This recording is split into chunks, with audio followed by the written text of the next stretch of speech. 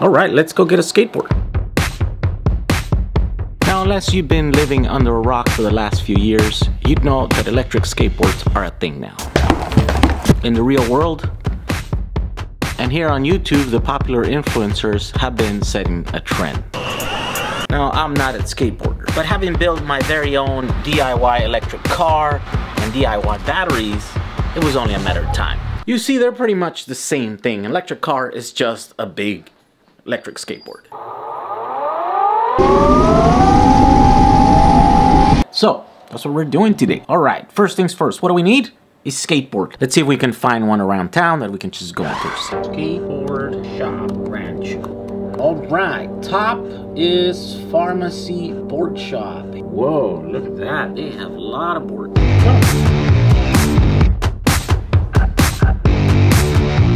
So that was a no. They don't have longboards. They only have ones with tails. Well, that sucks. It's a no-go, boys.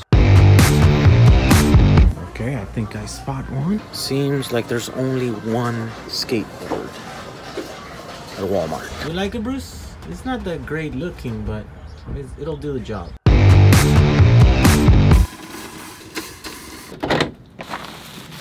This is for you guys.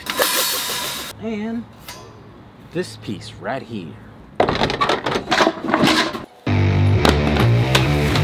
Boom. Hub motors, speed controller. Alright, so here is what you are going to need. I was able to find the skateboard at Walmart and not at my local skateboard shop somehow. Alright, first things you're gonna need, of course, are the batteries, right? Just looking at the size of this board, usually you could fit about 6 of these, which happens to be the minimum that you can use with this system. This is a dual motor system that I found on eBay for like 350 bucks. It comes all together.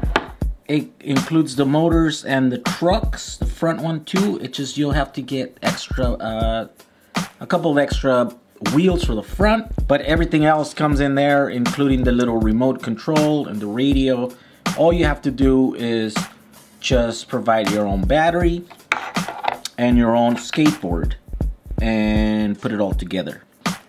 All right, now that we have all the materials, I say let's start.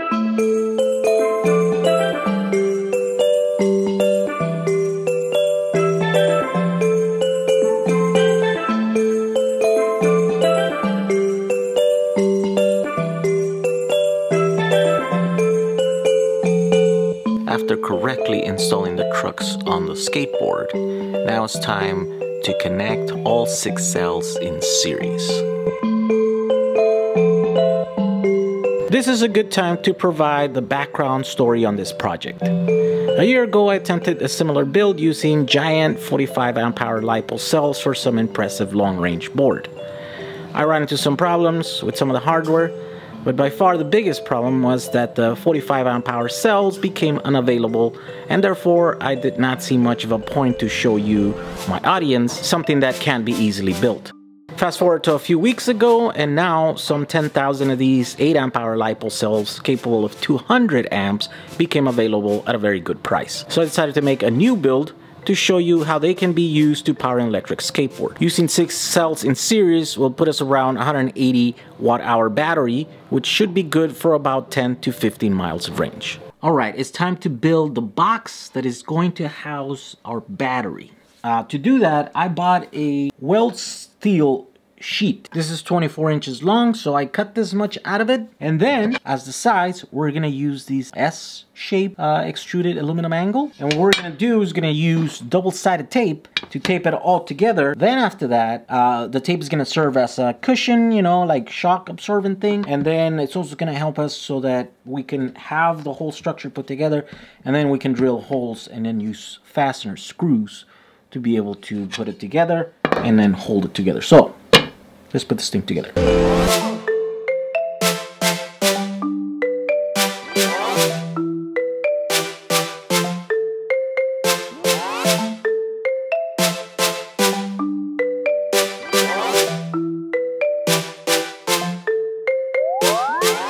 Alright, so here's our box. As it turns out, this thing here sticks out on the 4 corners, so I'm going to mark them so that I can just cut it. So I'm gonna cut that. I'm gonna cut that. Here is the box. I've decided now that I am going to put everything on here.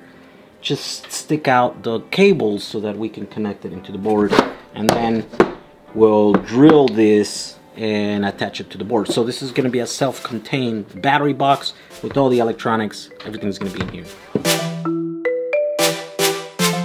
I realized that I made a mistake with this battery. The connectors here, these connectors, right? I used nuts and bolts that are thicker than the actual cells.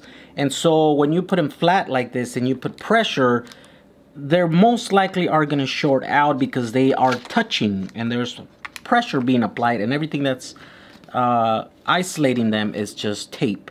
And so I need to change those bolts into something shorter that is thinner than the cells, so they are not rubbing together. And so that's what I'm going to do now. All right, here is the test. Oh, look at that. Now they're not sticking out. Let's put this battery together now.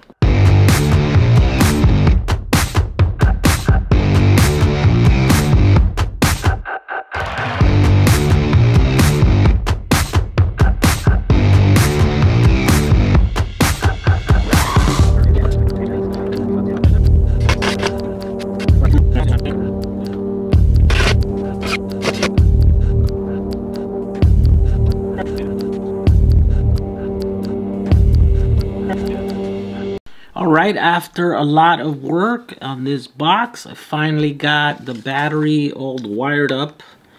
I've taped it right here also so that it doesn't bounce around. I wired everything in here. It's not super neat as I would like it to be, but it'll work.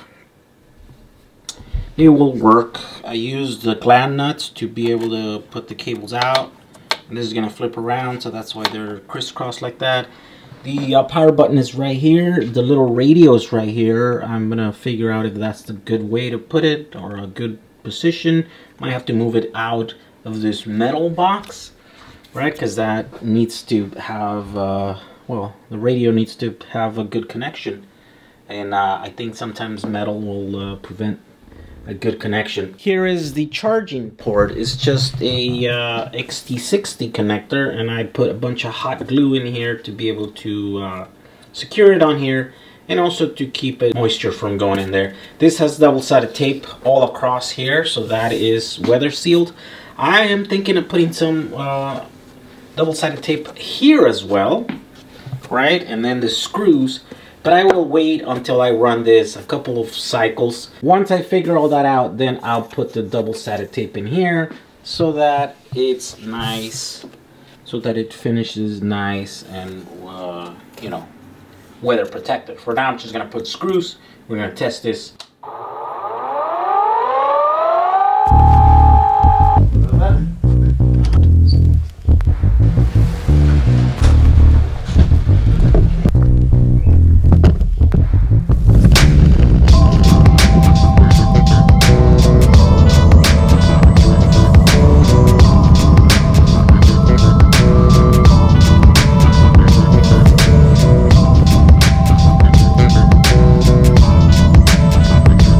Like I said, I'm not a skateboarder, so.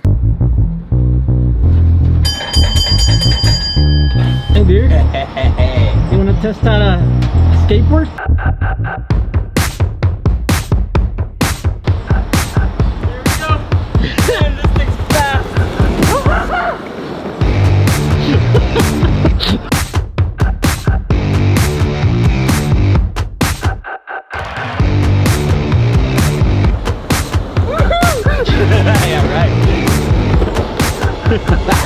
Now the sad truth is that it wasn't that fast. When we tested it, it was only going about 13 miles per hour, which feels really fast when it's your first electric skateboard. You think I can do this hill? It's pretty steep. I think it can handle it on a full charge, but you're not gonna get up it very fast. Let's try it. how steep it is, this is really fast. I don't even think I could go this fast on my own power. So, back to the drawing board.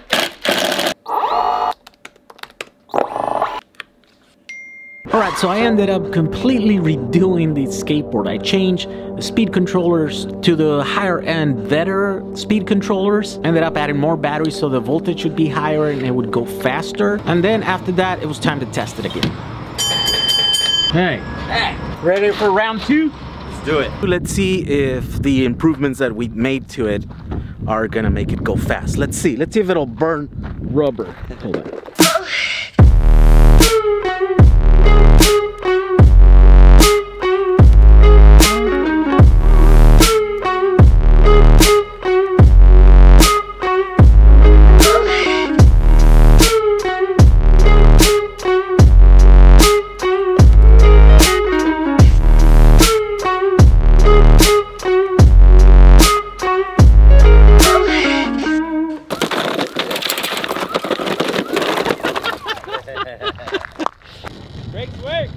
Brakes work! Oh, no.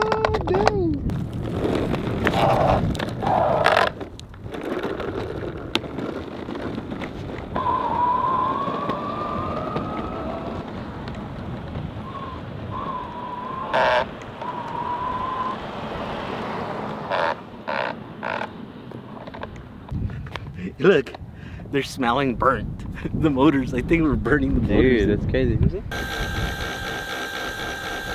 Alright, so this is not a mountain. It's not a mountain board. Not a mountain board. Let's go down in the flat roads and see if... Definitely has torque on flat. Yeah.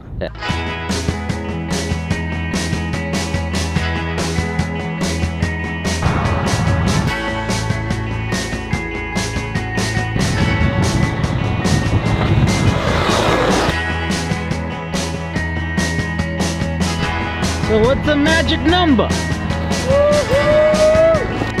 So I know what you're thinking. How much did all those parts cost? Well, considering that I bought enough to make 3 boards, I say a lot. But if we only count the ones that ended up in the final version of the board, then it goes something like this. The deck was 50 bucks, the hub wheels were $100 each, the vest controllers were $100 each, the battery at $10 a piece was $100. The battery box materials came out to be about $50, the remote controller $70, and the charger $10. And then there's all the miscellaneous parts like connectors, screws, shrink tube, double-sided tape, all that stuff was around $20. All for a grand total of $700. $700 for an electric skateboard that does 22 miles per hour and has 15 miles of range.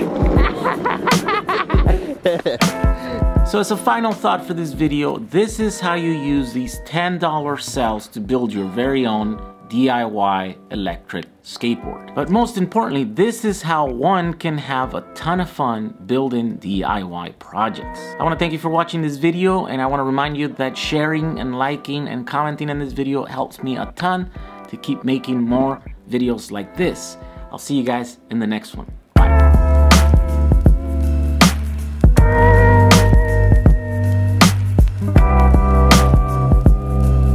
There's one last thing for this video to be finished.